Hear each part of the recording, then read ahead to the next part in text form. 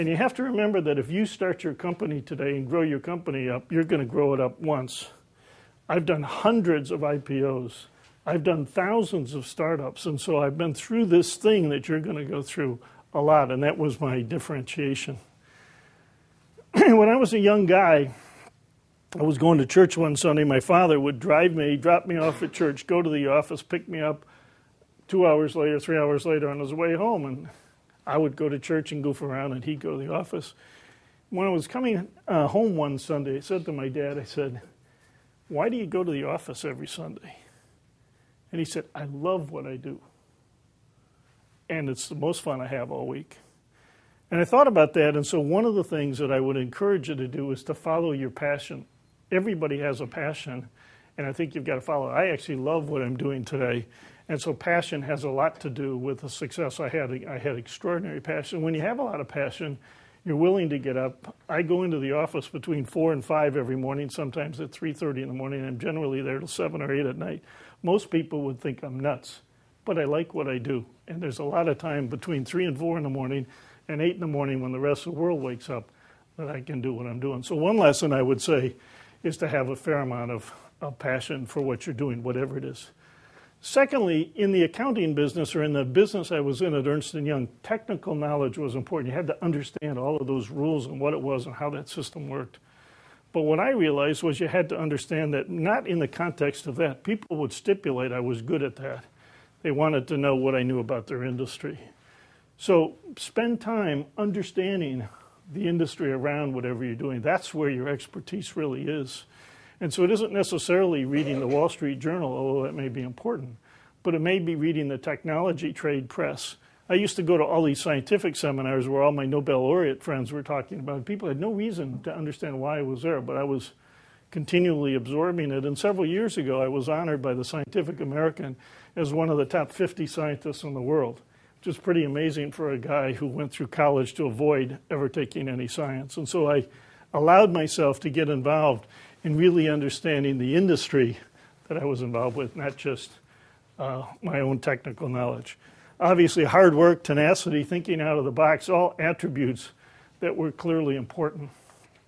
And as Tom said in his introduction, one of the really interesting things in building what became one of the dominant firms was to change the model. So in the service business that I was in, the model was you go and you work with General Motors or General Electric or these big companies because they have the capacity to pay you a lot more fees. We were in the fee-based business, more fees, more profits. And so if you were going to sell to General Motors and you could get $1 million or $2 million assignment, that seemed to make a lot more sense to everybody than helping Alza or Intel or Genentech or Amgen get started. But I took this big, stodgy accounting firm and I convinced them, not through rhetoric, but through action, that we could actually make a whole lot more money by growing our share of the Fortune 500 than trying to get the Fortune 500 to change. And during my career there, we became the #1 firm in the world by growing companies as opposed to doing it. And I did that with a pricing model that basically gave it away for free in year one. So here are the companies that are least able to pay, getting the majority of our time for free, as opposed to the biggest companies that had the most ability to pay that we were historically oriented around. And the difference was I could give them away the services for free in year one, maybe charge them 50% of standard fees in year two, charge them 80% of standard fees in year three, 120% of standard fees in year four, but I was giving away $5,000 or $10,000 of fees in year one.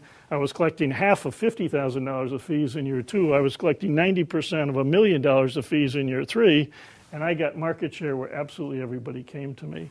So I did things very differently, and I used a very different pricing model to build a very, very successful practice. The other thing that happened in that was interesting is when you're sitting at the dining room table helping the guys write the business plan for Genentech, and when Bobby Swanson was pulling Genentech together, he came to me for lunch one day and he said, "Steve, what do you think about this guy, Herb Boyer, who was ultimately the scientist that made Genentech happen?" And I helped him write the business plan.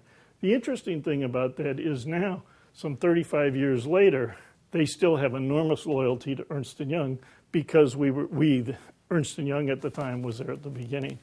So you become price insensitive. The clients became price insensitive later when everybody else said, well, we can help you. And they said, well, thank you, we're working with those guys. And then finally, I would tell you a very interesting thing I learned about that was at the time, if you looked at the big service firms around the world, they all looked the same. They did some cities, they did some hospitals, they did some profits, they did some nonprofits, they did some high tech. They all looked the same. And I said we had to fire some clients. I said if we want to have capacity to work on the high-tech, high-growth stuff, when somebody calls, we need to say, yes, we have room. We can't say we're too busy, we'll do it next summer. And so we literally fired clients, paying clients in other areas, so we had the capacity to concentrate on what we wanted to do. And therefore, we built a very, very successful practice. And so generally, I would tell you that people always say you need to focus, and what they think about when they say focus is that they use their incremental time to focus on what they need to do. You don't have any incremental time. So you have to create some capacity to have time to do what you did. And in the end, I built a $2.5 billion business for them. We had 80% of the high-tech business in the world and 80-some% of the life sciences business. Pretty successful thing.